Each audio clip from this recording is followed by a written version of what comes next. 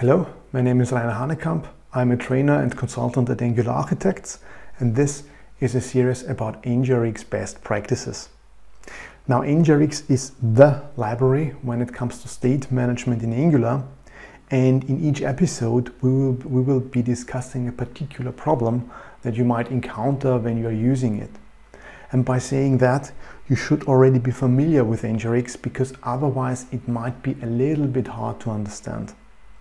This is the first episode, so we will not be dealing here with a particular problem, but I'd like to share my opinion when and why you should use NgRx, and I will also introduce you to the exercise or the demo application that we will be using throughout the whole series. So state is something that we have in our application.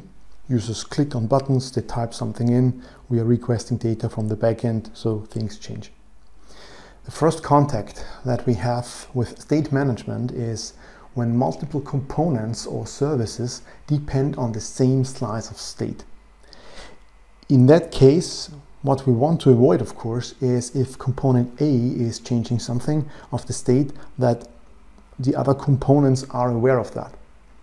So what we normally do is that we centralize the state. So we move it out of the components, put it into a centralized location, and from there the components or services will be updated when things change. The main question is, of course, how do you want to do this? How do you want to implement this? So do you want to implement this on your own, or do you want to use a third-party library like NgRx? So it's more or less the common make or buy decision. But in the case of NgRx, I mean, since it is free, it's more or less a make or let make decision. So yeah, either way, if you follow the path with self-implementing your own state management library, then you have to be aware of three things. First one is you have to maintain your own library, which means when new versions of Angular or RxJS are released, you have to make sure that it still works.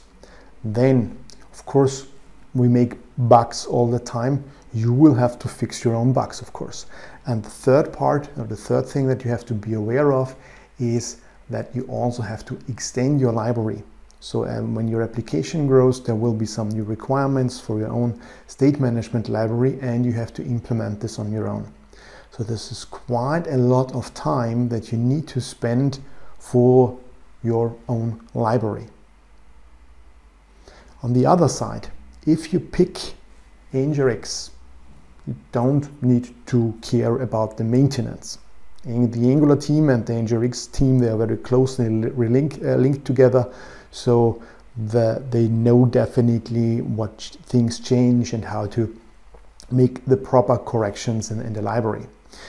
When it comes to bug fixes, of course, much better situation with NgRx, because this is an open source project. Many people are using it and they are reporting bugs all the time. And of course, these things are fixed quite quickly. They are fixing even bugs that we aren't aware of that they even exist. And then, of course, we also have the extension part. And here again, I mean, since NgRx is already used for such a long period of time, the way that it is designed is that it fulfills most use cases. So you will rarely have a case where you say, oh, this is something it's impossible to apply state management or NgRx. So this is something that we find very rarely. So this is definitely something that you have to be aware of. You will save yourself a lot of time. And then there are two further big advantages. First of all, the code quality. Of course, there are many people who contribute to this project, and as a result, the code quality of that is just superior. So without questioning your skills as coder, but this is definitely a fact. The chances are quite high that the open source community can in total produce better code quality than a single person or a single group. The other thing is about the fact that NgRx can act as a guideline in terms of how you should integrate state management into an Angular application. We know that NgRx has been used by so many people over many years, and all that experience that they made is really baked into the library itself. So there is a reason why NgRx is coming up with these different elements like an action reducer effects and so on, and why it also is forcing you to write immutable code. So this is what I mean by experience. They know the best practices how to integrate state management into an application. So you have the opportunity to stay on giant shoulders, if you want to say so. This is definitely something you should keep in mind. And of course, there are disadvantages as well. One of the major ones is the boilerplate code. NgRx requires you to write a lot of boilerplate code. Main reason is that it is split up into this multiple elements, action reducer and so on, and you usually put each element into its own file. So this is the boilerplate code that you see there. But in the long run, it must not be a disadvantage. It can very quickly become an advantage, because what you see or what you will appreciate is the larger application gets, you have a certain structure that you can always rely on. You always know where to look for when you want to see where is the data changed or where is the request done. So these are also some very important things. The second disadvantage that we hear is that it takes some time to learn NgRx, which is true. Of course, you will be faster to use your own library because you don't have to learn it, but you should also see it from the other side.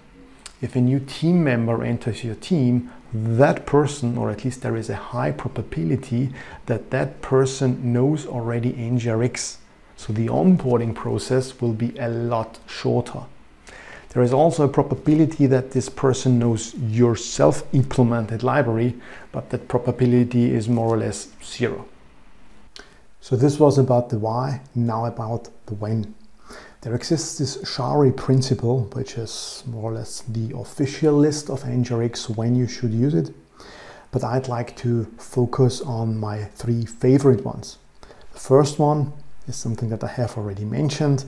This is when multiple components depend on the same state.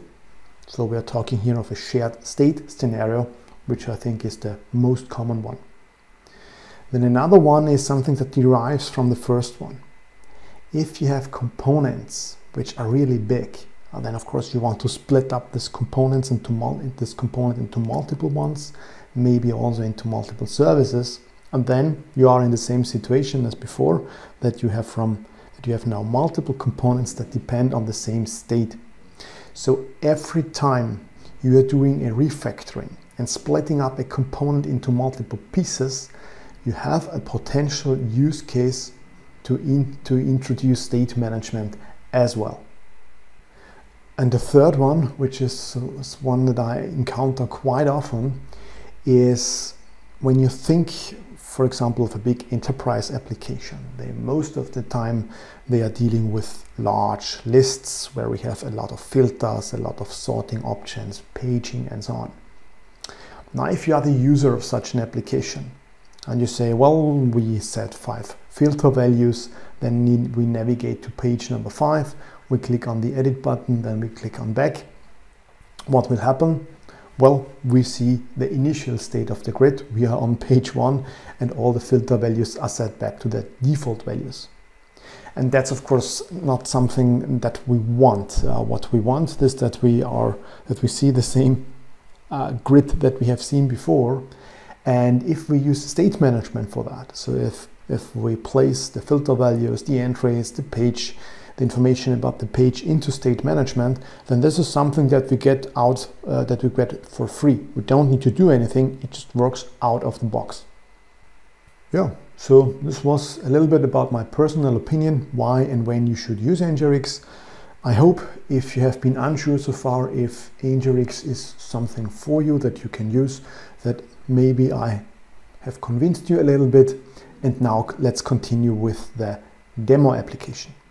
Alright, so this is our demo application. We see here that this is an imaginary travel agency, and what we find here is a customers list, which is just showing a list of customers. And of course what we can also do is that we can edit a customer, we can save it, delete it, go back, and of course also add a new customer if we want. So a very simple application actually, but enough for us to have something to work with. Now let's take a look at the code. So the whole thing is here implemented by using NX, not with the native Angular CLI, but with NX on top. Why? Because I don't see any reason why one shouldn't use NX these days. That's the reason. And there is of course a customer module itself, which, if we take a look at it, which consists of 3 different URLs. We have one which is just representing the list. This is the customers component. And then we have 2 further paths or URLs where the user can add or edit an existing customer. State management, of course, otherwise it wouldn't make any sense. We have here the store and the effects module, and the various elements are all stored inside of this plus state directory, so we are following the normal conventions. The reducer itself, contains the state, which is just a list of customer, nothing else. And since this is a CRUD application, we have for each possible operation, so listing, updating, adding and deleting, a separate action. This action is of course then also processed in the reducer, and when it comes to the communication with the backend, we have our effect, which is doing that as well. Of course, selectors for our components is also something which is very important. And if we take one look at the customers itself, at the customers component itself, so with see here which should, I hope that we don't see here anything that comes as a surprise. In our constructor we are dispatching the load action, and of course the customers component is also requesting the customers from the state. And in the detail component, where we're showing the detail form, we see here that in ng-on-init we are checking if this is a use case where we add a new customer. In that case, we create a new observable of an empty customer. Otherwise, we just fetch the existing one from our state and use that one. In this component, I'm using NgRx Formally, which is a library built on top of reactive forms. Quite a very good library, so if you don't know it yet, definitely check it out. The way that it looks in the HTML is that I just have here the Formally form, and that generates all the template which is required to display the form. So that's it more or less. One final thing, one last thing. The HTTP client is here overwritten with a mocked version, and this means that our effect can just use the HTTP client as normally. They can just send requests, but since there is a mocked HTTP client in place, it will intercept this requests and not send it to a real backend, but return some mocked data. So the big advantage here is that you don't require a backend. The front-end application is just enough. So a quick outlook for the next episode. As we see in our customers component, every time this component renders, it is reloading the data from the backend. And this is a problem because the data can already be in the state, so there is no real need to reload it. And we will see how this can be solved in the next episode. More or less we are done for now. Thank you very much for watching, and see you next time.